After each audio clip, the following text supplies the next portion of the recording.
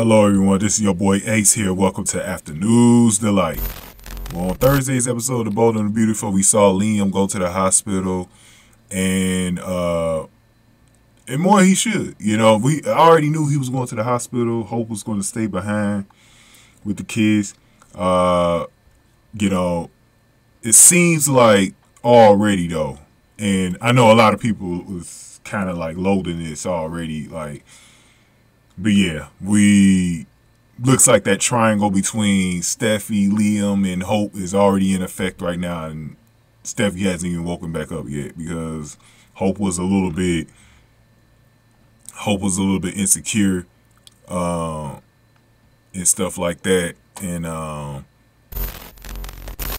you know, I really think like Liam is more family for Steffy. You know, that's the father of her kid, of her child or whatever. So, yes, Liam going over is more important than maybe you going over there. You know what I'm saying? Like, you know, so it was just one of those things where, man, you already feel it.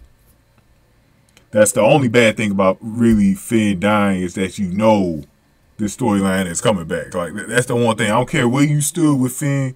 That's part of the one thing that you're regretting right now. It's like, oh man, I forgot about that part though. So, like, I forgot about that part, you know. But, that's the thing about this. So he's at the hospital. So Steffy has all the full support that she needs.